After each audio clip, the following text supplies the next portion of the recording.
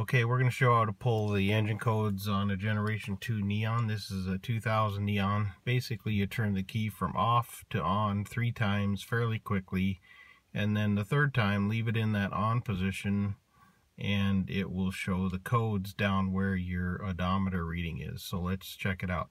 1, 2, 3.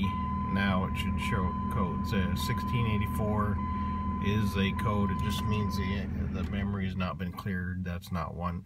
Then you see done right there. See, it says done. So that means that there were no other codes.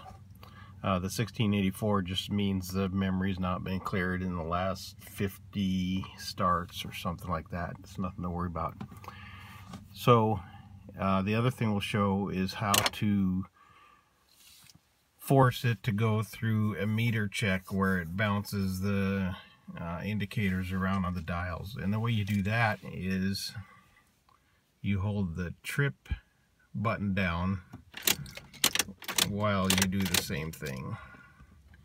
Then when you let that up, you see them bounce around. I don't really know what the point of that is. I don't even know if you have to do it 3 times there. So if we just hold the trip meter down once, turn it on, let go, they're bouncing around. Theoretically, that's checking all your dash lights. I don't know what it does, if it's finding something wrong, but I've seen people ask questions about that online. So there you go.